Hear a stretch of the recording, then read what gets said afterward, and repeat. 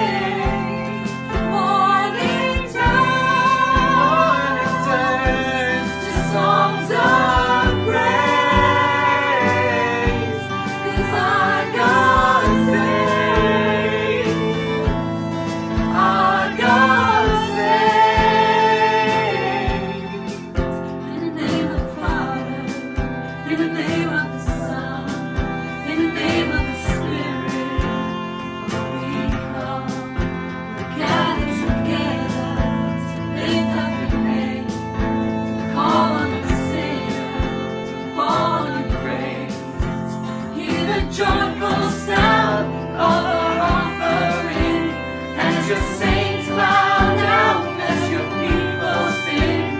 We will rise with you and feed on your wings, and the world will see their joy. Hear the joyful sound of our offering, as your saints bow down, as your people sing. We will rise with you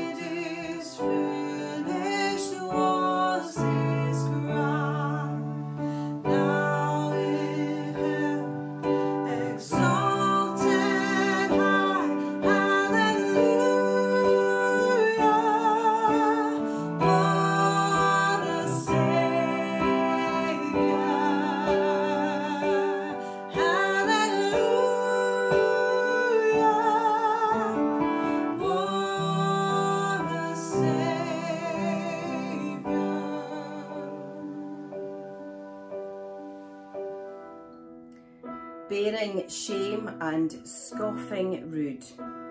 In my place condemned he stood, sealed my pardon with his blood.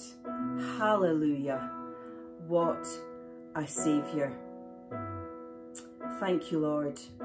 We're just going to take a few moments now just to reflect and thank the Lord for what he has done for us on the cross. Thank you, Jesus, for the body that was broken, your body that was broken for us, for your blood that was shed. So although we're not together in one room, we are together united in one spirit together as we share communion, as we thank Jesus for his body that was broken for us just now.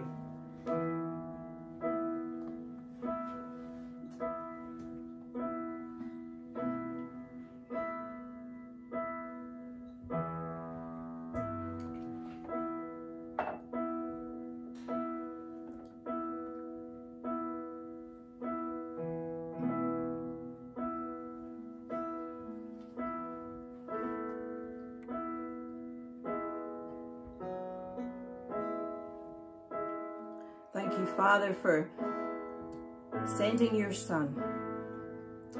Jesus, we thank you for your body that was broken for us. Thank you that you died on that cross for us.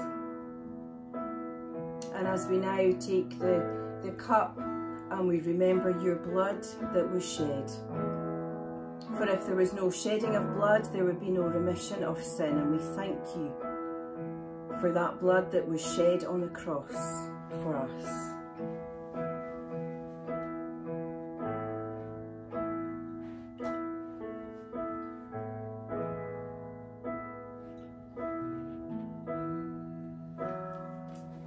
Thank you, Jesus. Thank you, Lord.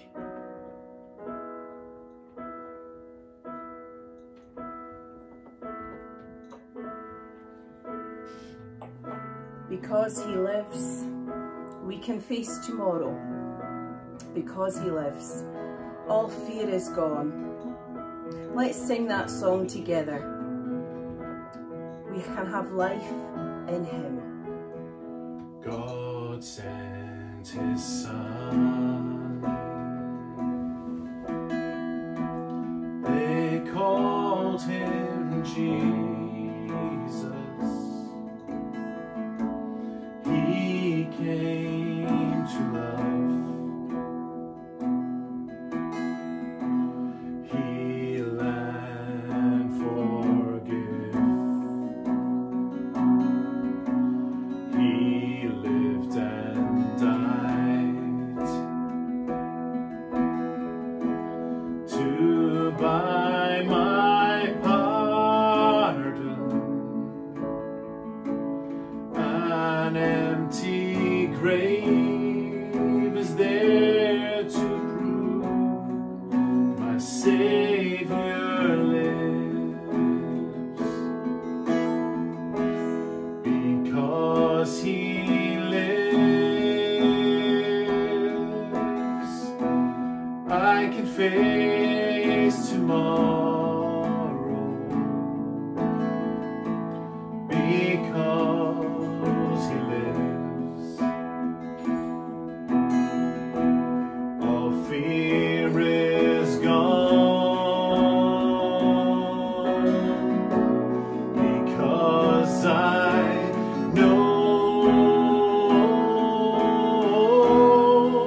he holds the future, and life is worth the living just because he lives. How sweet to hold a newborn baby and feel the pride and joy he gives.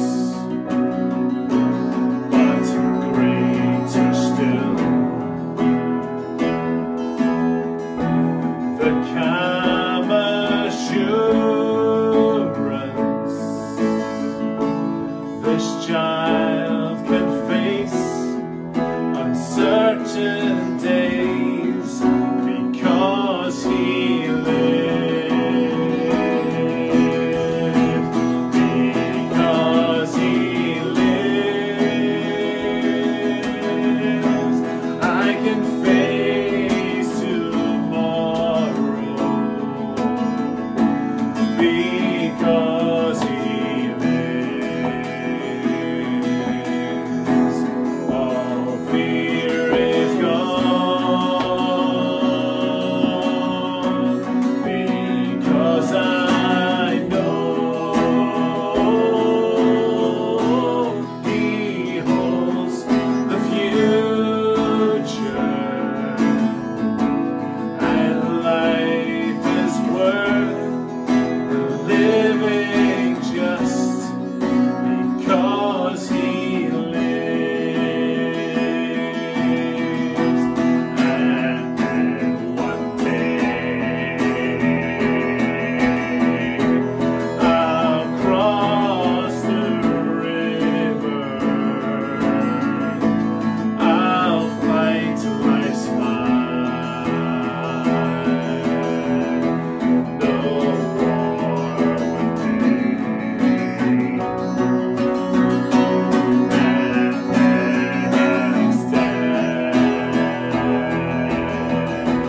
gives way to victory. I'll see the lights of glory, and I'll know he lives. Because he lives, I can face tomorrow. Because he lives, all fear is gone. Because I know he holds the future, and life is worth the living just because he lives.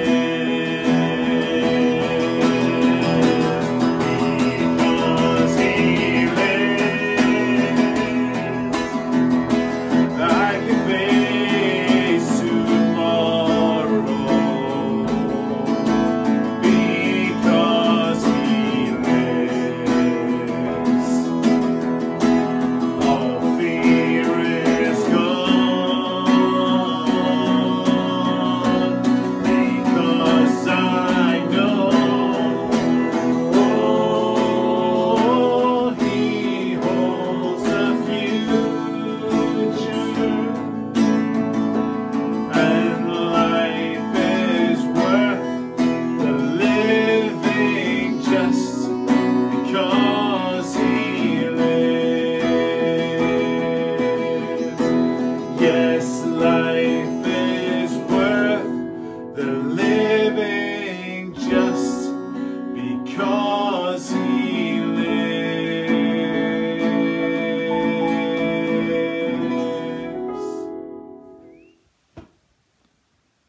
Let's pray together.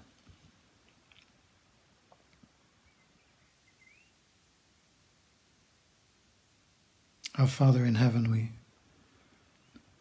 we thank you for your unfailing love. We thank you that you care for us and have a good plan for our lives. We thank you for all your promises, the promise that you will never leave us or forsake us, the promise that you will be with us always, even to the end of the age. And we thank you, Father, that you are indeed an ever-present help in times of need. We thank you that the way has been opened up for us to come into your presence. And we thank you that you encourage us to do so, to come to you freely and with confidence and with reverence in our hearts. We understand, Lord, that your kingdom is coming We understand that we belong to you, that we are your treasured possession, your children, redeemed through the precious blood of Christ. And Father, we come together this morning in your name. We are gathering in this way because of you. And we come to you in order to delight ourselves in you, to rejoice in your presence, to remember all of your good gifts and all of your faithful promises. Father, we want to honour you and to lift up your name here this morning. Draw near to us, we pray, and make your presence felt amongst us. Lord, meet with us at our point of need, we pray. These are strange and difficult times. Please help us to understand the times we're living through. Please help us to remember that you are in control, that you know the end from the beginning, that you are God with us, that you are for us and not against us. Father, we thank you even for the strangeness of these times, that many of us have opportunity to reflect deeply, to turn our thoughts and affections towards you. And we pray for those in the front line working much harder than usual. And we pray that you will strengthen them and comfort them. We pray, Father, for those amongst us who are in distress, who may feel profoundly alone and disorientated. Women alone with their children, people shut up in confined spaces. And we pray that you, Father, our Father and our God, will care for them and meet their needs. Father, we thank you for your word and for the privilege of being able to gather and to be able to listen together and learn together. We thank you for Robbie, who spends time thinking about us and praying for us, who spends time in your word, trying to discern what you would say to us. And we pray that you will take the words that he brings to us this morning, and that you will anoint them, and that you will bring your supernatural authority to bear upon us as we listen attentively to your word. Please, Father, grant us living words, words that change us, that help us to see things more clearly. We are your people. We come before you with the offering of our lives. We know that we can trust you, and we ask you to continue to equip us for the work you've prepared in advance for us to do. Open our eyes this morning, we pray, and help us to have the mind of Christ and to discern the truth about ourselves and about you. In Jesus' name, amen. Thank you, Howard, for that beautiful prayer and for the wonderful scenery that is in your garden, all that hard work that Anna does to make it so beautiful, and I'm sure you lend a hand when you can. But let's now come to God's Word together.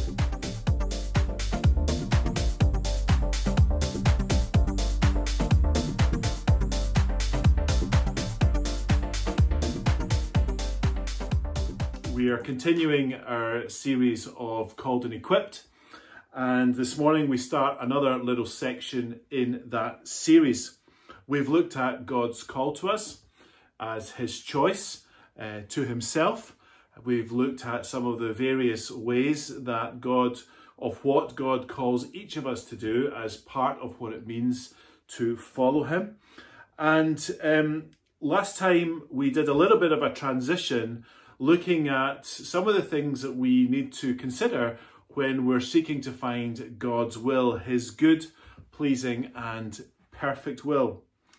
And in that last message, we highlighted the importance of following Jesus, to keep going to Jesus, to keep following him, to keep asking Jesus what he wants us to do, what he wants to say to us, who he wants us to be. And he will guide us, and he will tell us through the person of the Holy Spirit. And what he tells us may be different to what he tells someone else, but it will always be in line with his word and with his good and perfect purpose. I've said this a few times now, but this lockdown period is an opportunity to reset ourselves before our Father, to learn again what it means, or to learn afresh what it means to follow him, to love him, to do what he asks us to do, and to take some time to listen to him, to immerse ourselves in the word and in prayer. And as we do that, we allow our minds to be renewed, transformed by the Holy Spirit. And so that we can know his good, pleasing and perfect will. Now, last time I suggested a few things that the renewed mind takes seriously when considering God's will for us. And this morning, we're going to start digging a little deeper into a couple of those things. We're going to start looking at this whole area of spiritual gifts in the body of Christ. So for the next few messages in this series, we're going to be spending quite a bit of time in 1 Corinthians 12 through to 14.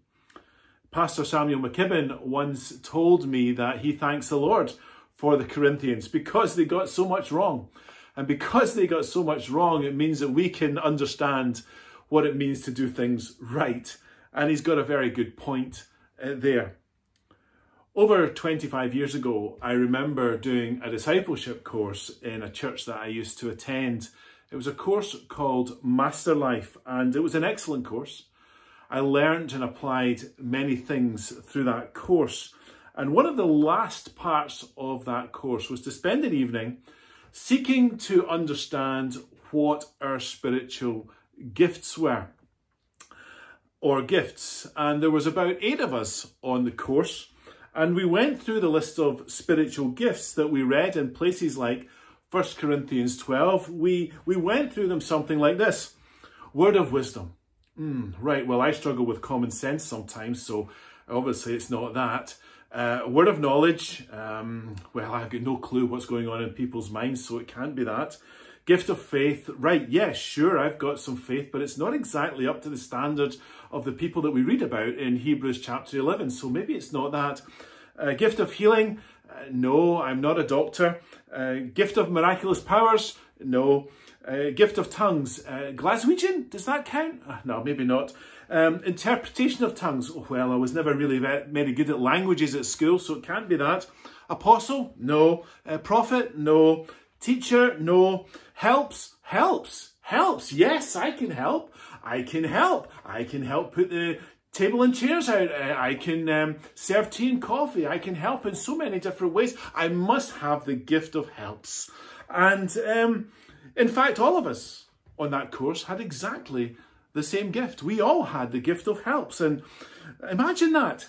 8 people, all on the same course, seeking to discover their spiritual gift, who all attended the same church, all discovering that they had the gift of helps on the same evening. And we justified that by saying that the arm part of the body helps the hand. And in fact, all parts of the body help one another. So helps, that's what we must have. And we laugh so much at this amazing coincidence. I think we saw the absurdity of it all. And when I think back on that time, we didn't talk about spiritual gifts in the church that I attended. So when it came to that part in the discipleship course, we didn't understand them. We didn't understand how they operated. And they were presented to us in such a way that the Bible says that we all have one, so which one is it? Now, back on the 16th of February, which seems an awful long time ago given the current situation, but just on the 16th of February, you may remember that Pastor Gordon McIntosh came and spoke to us in ICF, and he came and he spoke on a subject called Be a Pioneer, and some of you may remember that message. But he said this, and I'm paraphrasing a little, but he said this: to let the Word of God generate a heart response that provokes us, challenges us, and gives us the strength to do what he calls us to do. And if we are feeling settled in some areas, let's get into the Word, to be honest before him, to say, in this area of my life, I feel a bit nervous. And he went on to say that there was one specific area that he felt the prompting of the Spirit wanting to highlight for us as a church, and not to settle in, but to progress on in our journey with him. And that was in the area of spiritual gifts. He said it was in the area of moving in a way we have not known before, in the manifestation of the gifts of the Holy Spirit. And I've been reflecting on what the Lord was saying to us in that. And I think for some time, certainly as a local church, and probably in the wider church, we have been aware of spiritual gifts with a desire to see them operate. But we've not really spoken about them or taught about them. Maybe we've become settled in them. Maybe because we don't really understand them. Maybe because we're nervous about it. We're good at talking to each other about what should be without actually doing anything about it. As Pastor Paul Howell said last week, we're very good at the declaration, but maybe not so good at the demonstration. So when the Apostle Paul starts talking about spiritual gifts, he starts by saying this in 1 Corinthians 12 verse 1, and we're going to be reading from that passage in a moment, but Paul starts it like this: now about the gifts of the Spirit, brothers and sisters, I do not want you to be uninformed.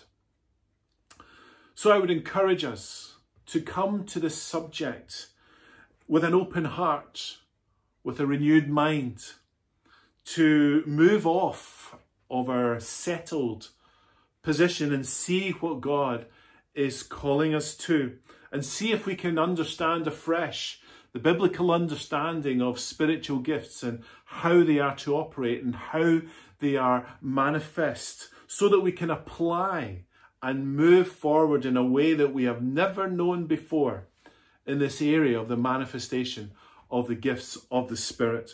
So let's just pray before we do that, shall we? Father, I just pray right now, Lord, that whatever we've been taught about spiritual gifts, Father, I pray now that you would just seal what is your truth. And Father, if we're nervous, if we're settled about spiritual gifts, Father, I pray that you would teach us and you would help us learn afresh what it is you are saying to us in this whole area of spiritual gifts in the body of Christ, that we may flow in what you have purposed for us. In Jesus' name we pray. Amen. So let's now turn to God's Word, and let's read together from 1 Corinthians chapter 12 and verses 1 through 14. And this morning, Margaret is going to read this for us. The reading today is from 1 Corinthians chapter 12, verses 1 to 14. Now, about the gifts of the Spirit, brothers and sisters, I do not want you to be uninformed. You know that when you were pagans, somehow or other you were influenced and led astray to mute idols. Therefore, I want you to know that no one who is speaking by the Spirit of God says, Jesus be cursed. And no one can say Jesus is Lord except by the Holy Spirit. There are different kinds of gifts, but the same Spirit distributes them. There are different kinds of service, but the same Lord. There are different kinds of working, but in all of them and in every one it is the same God at work. Now to each one the manifestation of the Spirit is given for the common good. To one there is given through the Spirit a message of wisdom, to another a message of knowledge by means of the same Spirit, to another faith by the same Spirit, to another gifts of healing by that one Spirit, to another miraculous powers, to another prophecy, to another distinguishing between gifts, to another speaking in different kinds of tongues, and still to another the interpretation of tongues. All these are the work of one and the same Spirit, and he distributes them to each one, just as he determines. Just as a body, though one, has many parts, but all its many parts form one body, so it is with Christ. For we were all baptized by one Spirit, so as to form one body, whether Jews or Gentiles, slave or free, and we were all given the one Spirit to drink. Even so, the body is not made up of one part, but of many. Amen. Amen, and may God add a blessing to the reading of his word. I've heard numerous sermons on spiritual gifts. Many times I've been told that all of us have got a spiritual gift given by Jesus, and we need to find out what that spiritual gift is. I've heard many sermons on what the spiritual gifts are. And there's a great temptation with spiritual gifts to launch into verses like 1 Corinthians 12 verse 4 and then focus on verses 8 through 10. But we're not going to do that this morning, because there's something really, really important concerning spiritual gifts that we need to look at first.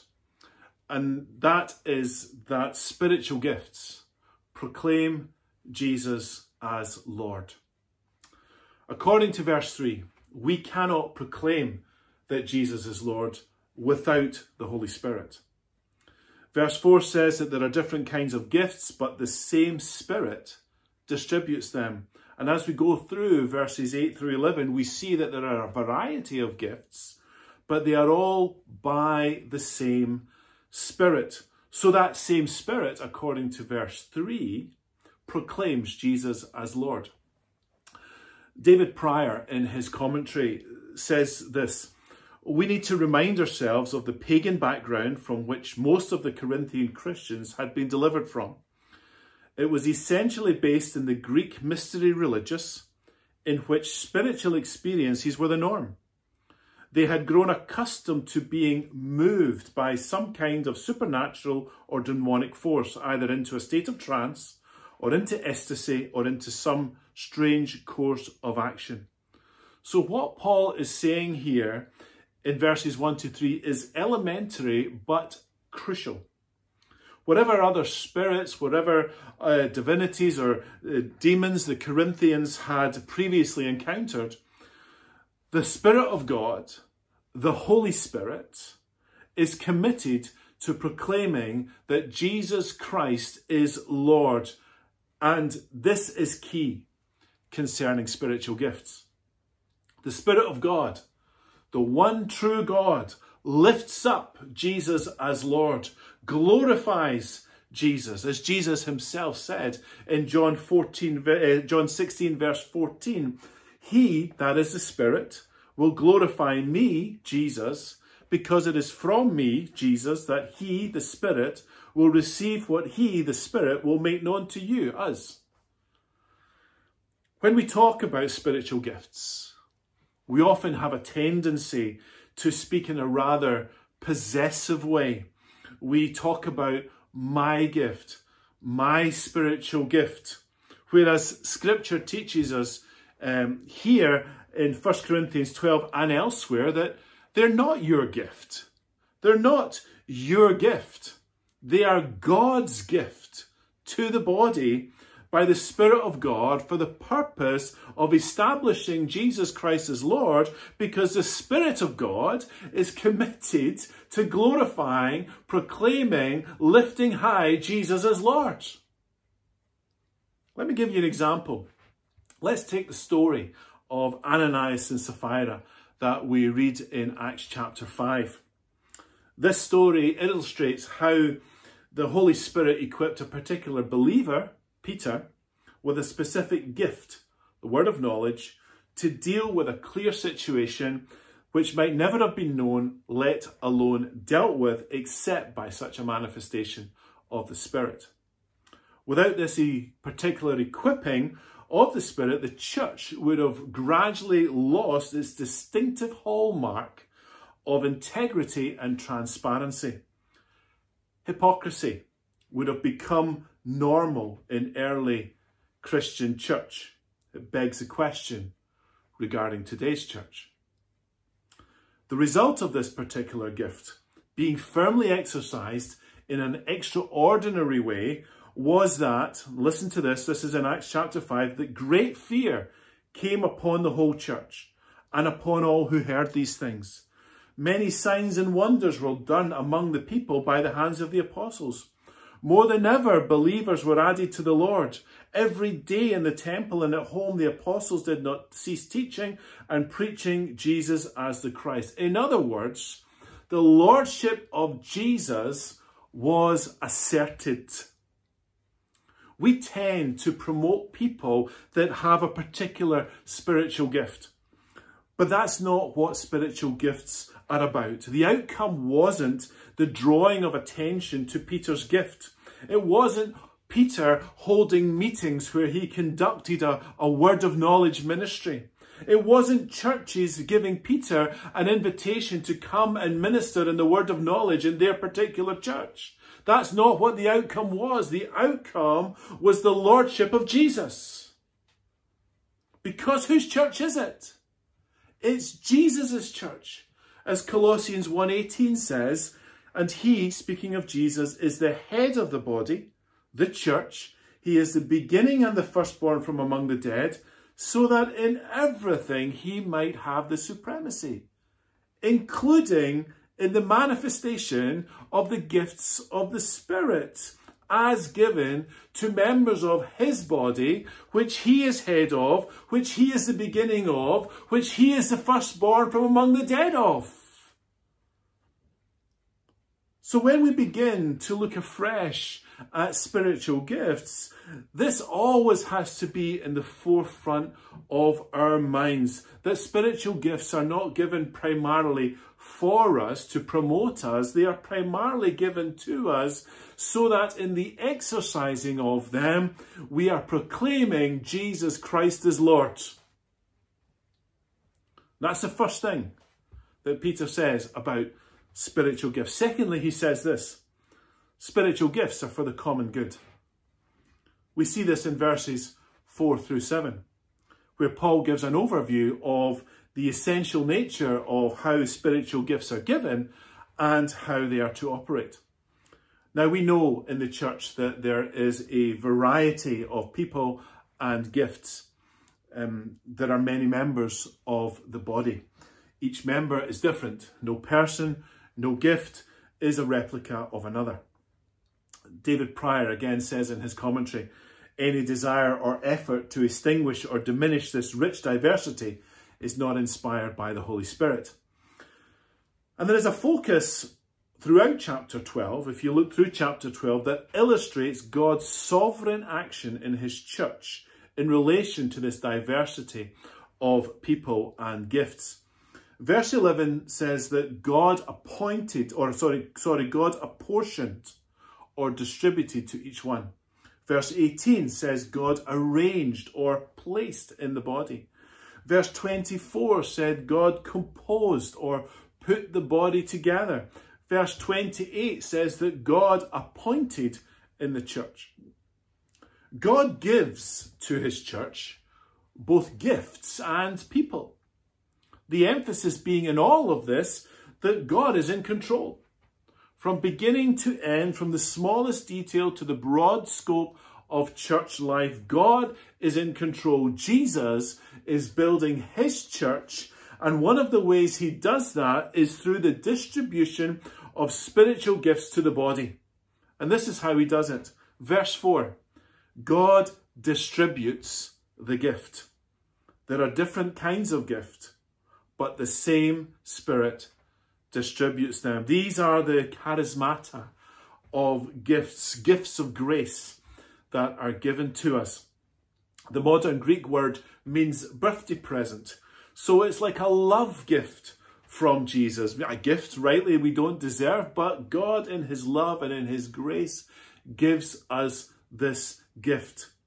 And that implies that the gift is for us to be enjoyed. It's for the enjoyment of the receiver. And that is true in one sense, but we cannot stop there because, well, it's true in one sense because God will not give us a gift that we won't benefit from, that we won't enjoy. God won't give us bad gifts. He'll give us good gifts.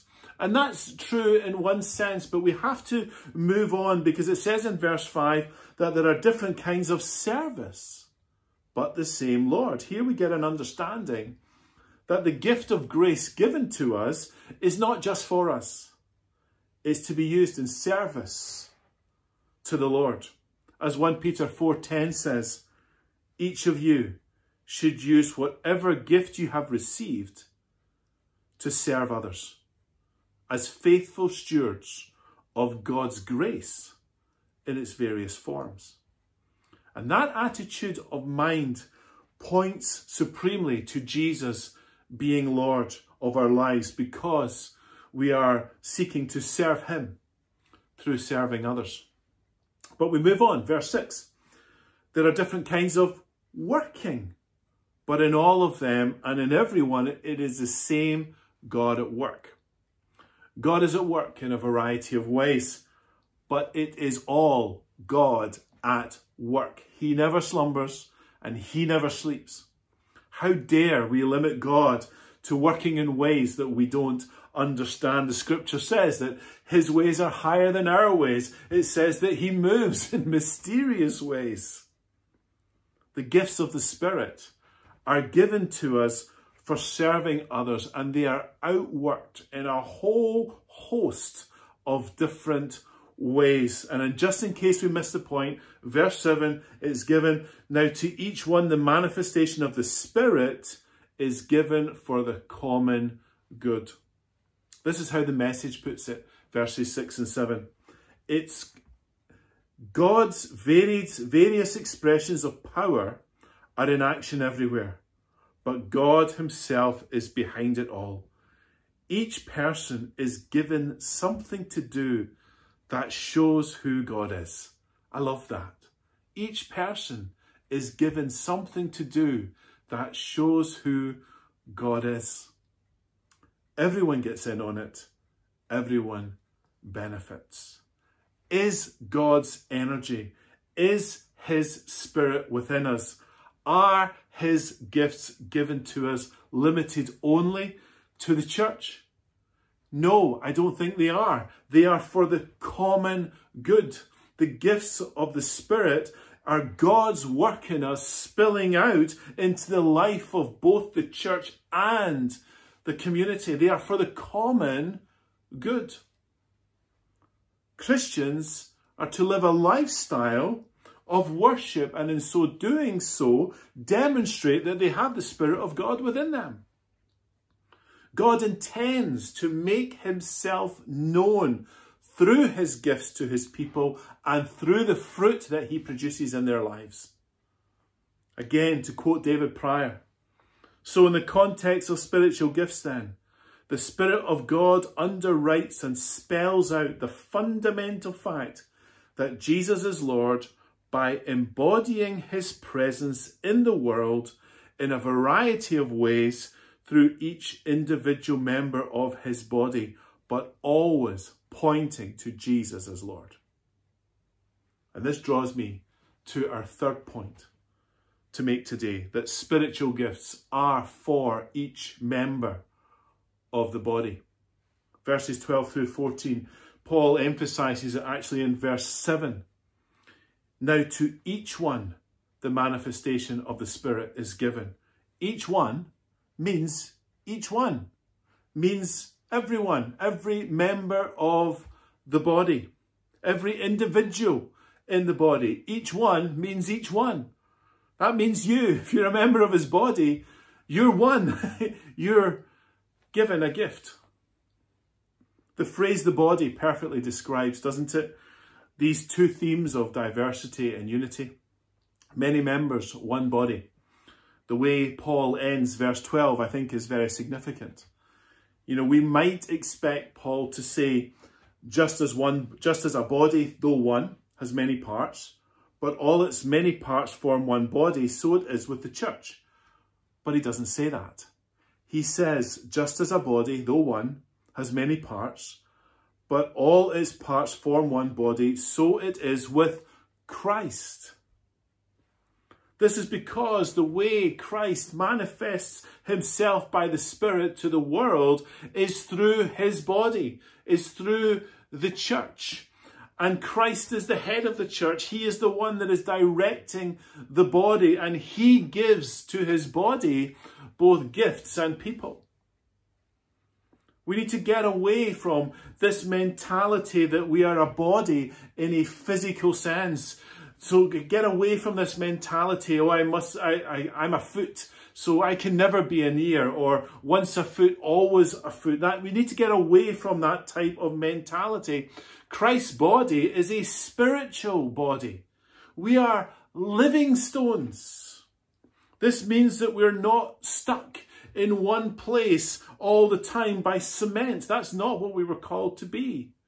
But we're called to be living stones, moving, listening, speaking, performing actions. We are, as 1 Peter 2:5 says, living stones being built into a spiritual house to be a holy priesthood, offering spiritual sacrifices acceptable to God through Jesus Christ. Christ gives gifts to members of his body. As verse 11 says, he distributes them to each one just as he determines. Like Peter, given the word of knowledge for a specific situation to proclaim the lordship of Jesus that otherwise would have been lost. Like Peter again in Acts chapter 3, who received the gift of faith and maybe even the gift of healing and maybe even the gift of miracles to believe that the lame beggar in the community would be able to walk.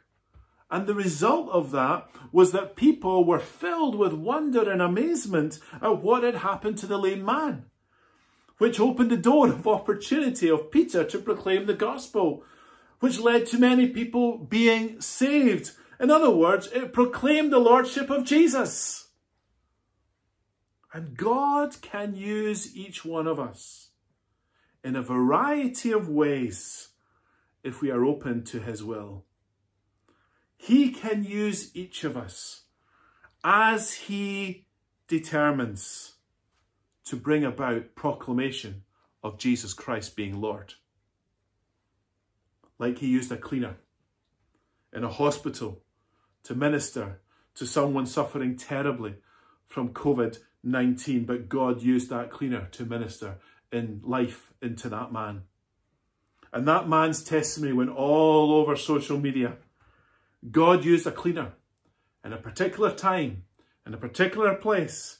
God gave him a gift, and he used that gift to serve someone else, and God demonstrated his power, and Jesus received all the glory. And we need to get away from this mentality of what gift do I have? We need to get away from talking about spiritual gifts in this rather possessive way, and we need to start talking about them in the context of being open to his will as he determines, as part of his body that demonstrates his lordship. Spiritual gifts are not just for operation on a Sunday morning service. They're not even just for operation within the confines of church, but they are given for the common good, because the body of Christ are seeking to proclaim Jesus Christ as Lord every day, in every place, in every situation.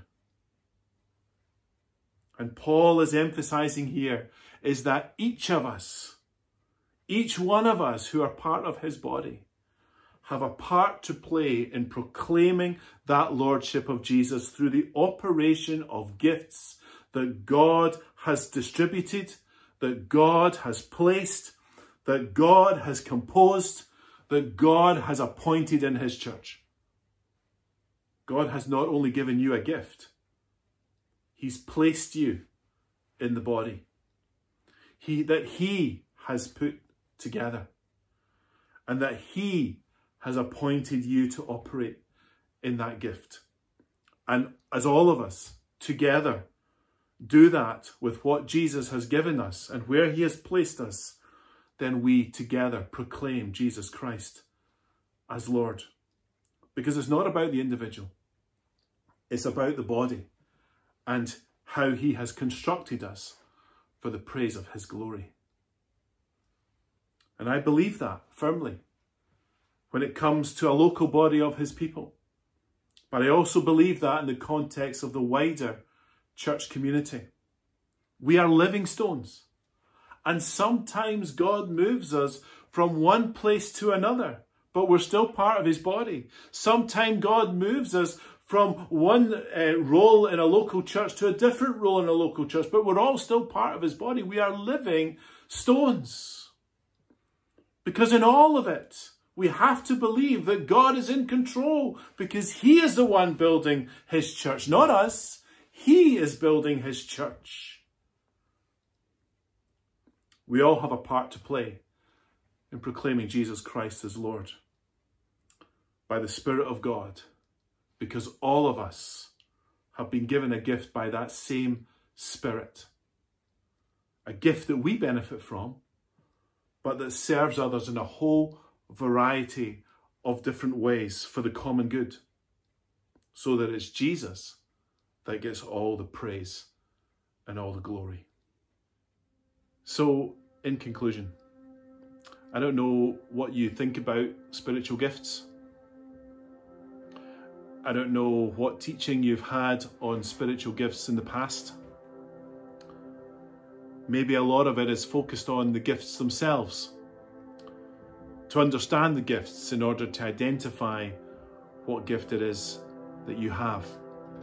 I know that's certainly the case in my background. But this morning, I just get a sense to lift our eyes to the giver of gifts, to Jesus. To lift our hearts to him as members of his body. And no matter where you are today, or what local body you fellowship in, let's lift our hearts to him and seek as individuals in his body, seek his lordship. Because it's not about the gift, but it's about what God does through us, using the gift that he gives us for him, in serving him in whatever way for the common good.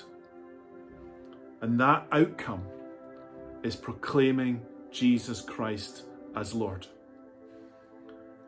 God has distributed, God has placed, God has composed, God has appointed gifts and people in the body.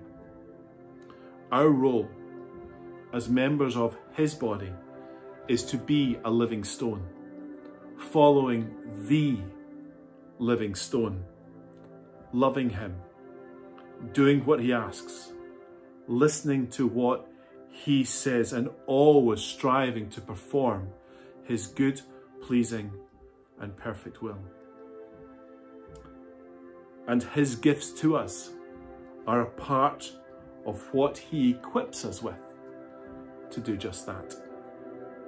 So once more, let's surrender to him. Let's yield our lives before him and say, Lord, whatever you want of me to serve others in whatever way, let me be the vessel of your power in order that you are proclaimed as Lord. God bless you. Amen. Amen. Thank you for that, Robbie. May we all be open to be used for his glory. Thank you for joining with us on our ICF service. I would like to just encourage you to read through your emails that we send out on a Tuesday and a Thursday. It's good to get connected in and see what's happening in all the different Zoom sessions that we have through the week. If you are not connected in with ICF and would like to know more information about us, then you can have a look on our website, which you will see on the screen now. I would just like to close by reading a blessing that Pastor Stuart Wood had shared on his Facebook page this week. So let's pray together. May his favour be upon you and 1,000 generations, and your family, and your children, and their children, and their children.